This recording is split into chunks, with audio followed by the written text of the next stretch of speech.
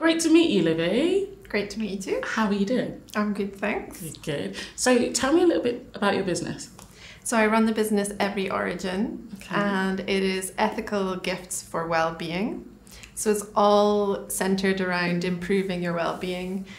So encouraging people to connect, to pause and relax, and to move, and all those things that kind of improve your well-being. So I'm selling online and at markets in London, and I've recently launched a candle refill service. Okay. Yeah. So it runs from a refill shop. So these shops where you take your containers and you refill. They're kind of growing across London. Oh, like you go and get your pulses and your nuts, and you don't take bags. You take your Tupperware. Exactly. Am I saying Tupperware? Yeah. Yeah. Okay. Or any container. And what sort of marketing PR have you done? With literally zero. I mean, I've been on your Instagram. I've stalked you, obviously, on social, but. Other than that, kind of... I haven't really done anything. So I've been kind of working on the vision and the kind of story of the business. It focuses on well-being, and I use my experiences and my challenges with my mental health and my well-being to promote positive well-being. So yeah, I've really kind of been working on the story, and I haven't been trying not to sell as well, because I want the business to that could be a problem. Yeah, I know. You want sustainable business and just putting it out there. I know. I've been focusing on the sustainable aspect of the business and not the business sustainability so much. So now that I'm gaining confidence and know which products are selling, now I really want to kind of amp up that marketing and sales, but still doing it in an ethical way. Mm-hmm. So I've got Instagram is probably my biggest platform, and selling at markets is popular as well, because then I can talk to the customers and talk through the sustainable aspect. So there's really two types of customers: ones that are into the refill revolution, as I call it, and becoming more sustainable, and then other customers who are a little bit further away, and they're intrigued. They're hearing about this climate crisis, and they want to be more sustainable, but they're not quite sure how. So I've also got a community through Facebook where I'm promoting positive ways that you can be more sustainable, and a forum where people can support each other and do it in a positive way of how to become more sustainable. So do you have any marketing PR background? None whatsoever. Okay, but you're clearly creative. Yeah, much more on the creative side. And I can see that you've got a passion for what you're doing. So kind of my first bit of advice to you, and having looked at your website and having looked at your Instagram specifically, is I think really kind of crystallising who you're talking to and what you're trying to say. Because you've got a lot of really great messages, but there's a lot of them. And that's true. When you're running a business, especially when it's a startup, you've already got quite a lot to focus on. I mean, you're doing everything from making candles to making fabric gifts. You're sourcing from other countries and from the UK, pulling things together. You're turning up at markets. You're doing a lot of things operationally. Yes. So actually honing down on your message and thinking about, well, which markets am I trying to target? And when I asked you there, you were talking about kind of people who are in the refill revolution and people who are further away. You mentioned corporates, dining. So I would kind of really focus on, maybe you want to coming up to Christmas, focus on just kind of your refill people, the people who already believe your philosophy. They're already advocates for it, and they might be looking for Christmas gifts or for friends and family to get them to #refill revolution. If you want to go for corporates, I would suggest again kind of taking that step back and thinking about what's in it for them.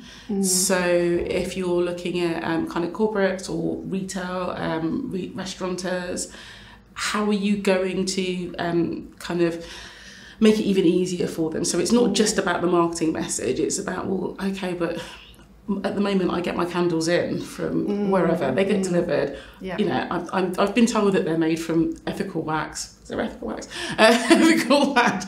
But it just appears and it's easy for me. So why am I now having to slog down to Hackney to drop my containers off to do that. So you're going to get a very small percentage of restaurateurs who are part of that kind of refill revolution and that reuse, recycle kind of movement, who are going to be prepared to do that. So again, it's kind of thinking, well, what message is it for these people, and how do I make it really easy for them? Because that drives your marketing. It's all about the messaging, and it's all about that authenticity, which you've got in spades. You absolutely have a really clear passion for what you're doing. So that's the first thing. Decide who you're talking that makes to. A lot of sense. Yeah, and then really drive that message down. Let's take your social as a good example. So is your Instagram a business Instagram? It is, yes. Okay. So you look at your analytics? I do, yes. But I look at engagement, but I don't really understand what that means. And I look at the number of visits that I have. I don't. So Instagram analytics are really, really powerful, as are Facebook. Yeah. So, well, all of them actually, every single one of them, because it pays for them to be able to give you that information. So you can actually drill down. You can find out what the gender split is on your Instagram. Yeah, so I know that. Yes, and you can look at their age. You can look I've got the age. I've got the right customers and the right location, but. Is that converting to sales? Well, I did notice, and forgive me if I'm wrong, but I can't buy from your Instagram. Yes, I know. I need to. So that's possibly not helping your conversion. Exactly. I need to contact them because I have listed products. Okay. But it's still under review. So you've tried. So I have tried. Oh, God loves a try. Okay. Well, that clickability is really important. I do understand that. Really important. But that won't necessarily get the candle refill customers either. Because they need to go to the restore shop.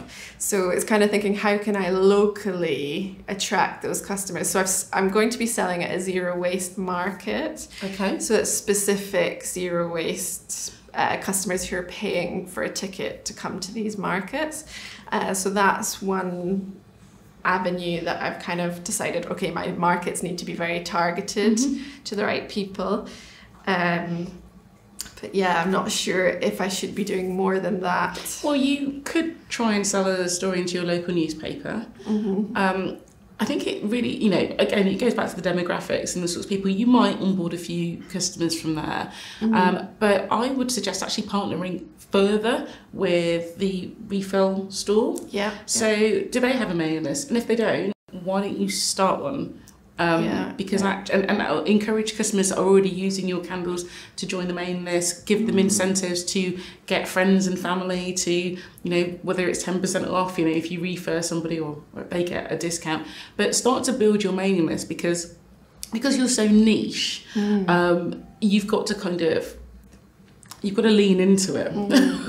And because you have the challenge of being very new, so you don't want to kind of overextend yourself, being very niche, and then kind of you're limited, I guess, in terms of where you can sell that particular service, because as you say, people can't send the pots into you or containers and then you refill it and ship it back.